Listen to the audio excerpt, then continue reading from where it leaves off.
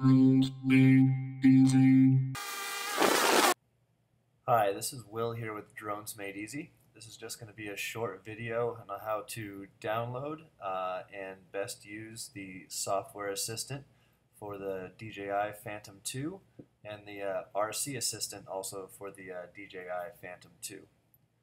So we're going to start by going to DJI.com, make your way over here to Products, and select the products, then make your way over to the Phantom 2,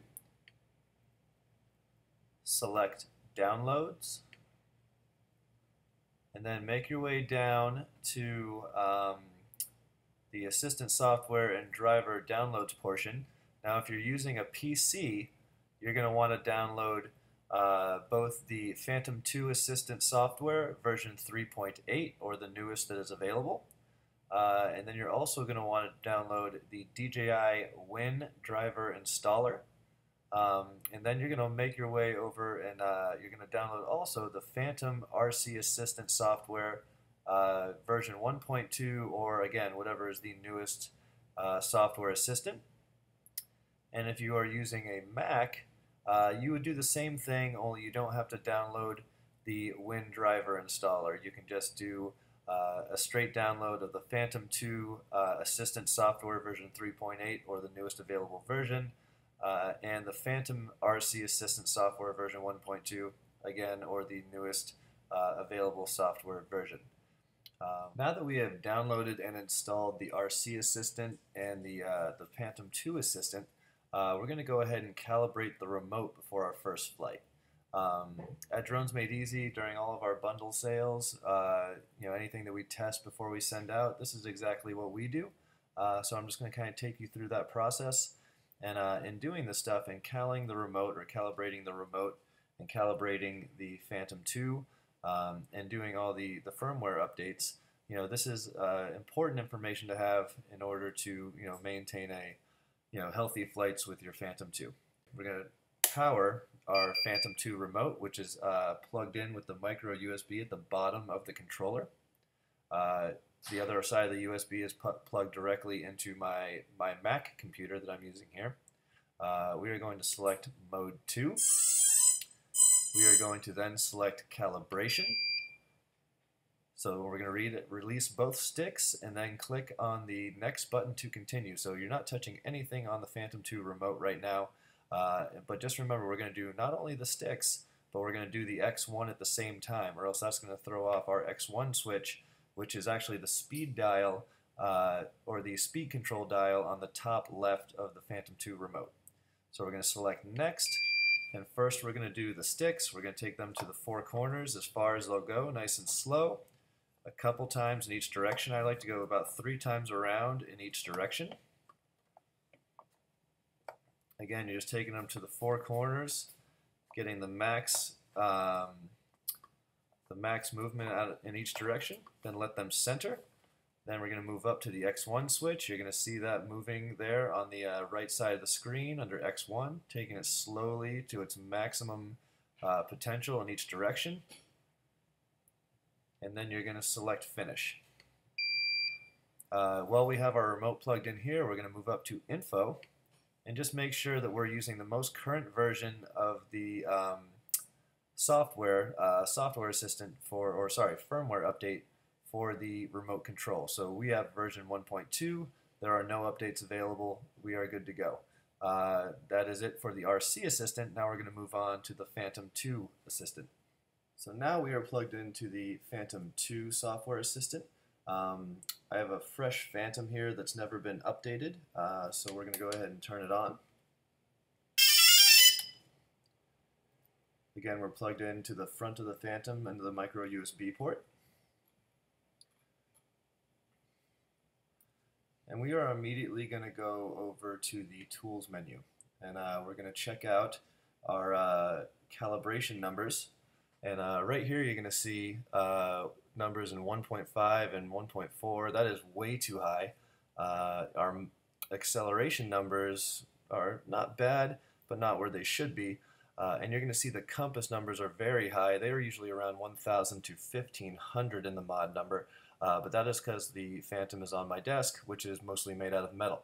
So we're going to go over here and we're going to run the advanced calibration, which is going to bring our gyroscope number down very close to 0 and our acceleration number down very close to 1.00. We're going to click yes on the options here. It's going to say temperature of MC is too high. I did just turn this Phantom on a couple minutes ago, so it is a little bit hot.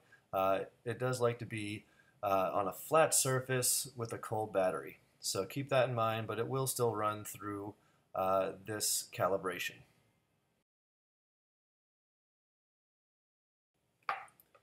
Alright, very nice. So now that our advanced calibration is done, you will see up here that the numbers related to the gyroscope in the mod is much closer to 0. Our acceleration number is down to 1.00. And again, the compass is high due to my metal desk. But this is a much safer and much smoother Phantom to fly now because of the calibration we just did. So on the top here, you have different options. You have view. You can see different, basically things related to the control. I am right now playing with the sticks of the Phantom controller. You can also see the X1 moving up and down. And then you can also see, other information related to your Phantom. So you want to get to know this page, but a lot of the other stuff that we're going to do here are in some of the other tabs. So right now we're going to go into Basic. Here you can see that we have the upgraded version controller because I'm working on a Phantom 2.0. If you were on a previous version Phantom, you would want to have the older controller with the X1 switch that's on the back of the remote. You would want to have selected the basic version transmitter. You can run calibrations on your X1 right here, and you can also calibrate the controller in the P2 Assistant after you do it on the RC Assistant. I do recommend doing the RC Assistant first, then the Phantom 2 Assistant. Here you have the option for gains. We typically leave these in the default mode, which is 125 for pitch, 125 for roll, 120 for yaw, 140 for vertical, and then you can see the altitude gains are a little bit higher because they need to be a little bit more aggressive to keep you up in the air. Here you will see in the advanced options you have the selection for gimbal. I always go ahead and take both of the horizontal limit and vertical limit to the center. That allows for a full forward-facing camera and a 90-degree motion down to a camera that faces straight down. So you might want to adjust those, and then you'll see on your Phantom that you'll get a little bit more motion with your gimbal. If you move over to limits, if you want to switch it over to feet, go ahead. Your vertical limit is going to be set at 394 feet. That is, your FAA, regulated height max. And then you're going to get over to what I actually like to make sure I adjust, which is the go home altitude. I like to take this up to at least 100 feet. So type in 100 and then you have to hit return for that to hold. And now when we go into fail-safe mode or return home, it is going to come home at 100 feet instead of 66 feet, which is important if you have high trees in your area. So I like to take that up a little bit. Rolling over to the tools menu, we were just here. This is where you do your basic or your advanced calibrations. We already did this and the numbers look good.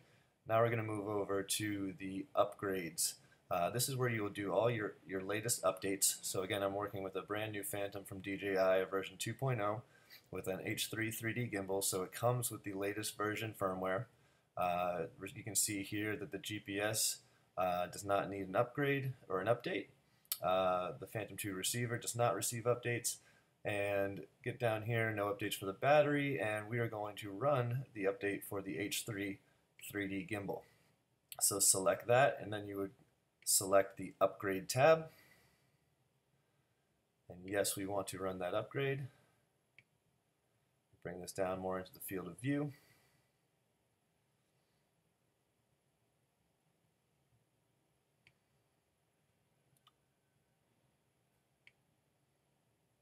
you can see now that our firmware upgrade for the gimbal is running. So every once in a while, you're going to want to plug your Phantom into the Software Assistant, every month or so, and see if DJI has released any new firmware for your Phantom 2. That applies to a Vision, Vision Plus, or the Phantom 2 with its Zenmuse gimbal carrying a GoPro. So important to keep your firmwares up to date. So our H3 3D gimbal update was successful. Now we are going to power cycle the Phantom and turn that back on. And we are now going to see under the Upgrades tab that we now have the latest version firmware update for the H3 3D gimbal. We are now going to slide over here and show you how to take it from Phantom mode into what's called NASA M mode. So we're going to select Phantom. We're going to come back down here and we are going to say yes. And keep in Phantom mode if you're a beginner flyer, but once you have your first couple flights under your belt, NASA mode is definitely going to be more appealing to you. Select yes, and OK.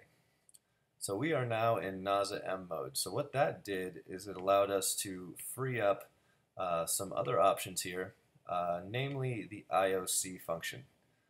So we come down here and we will select Intelligent Orientation Control. This basically is what unlocks the S2 switch, which is the top left switch on the Phantom 2 remote. It allows you to use what's called home lock, course lock, and then the other option is obviously off.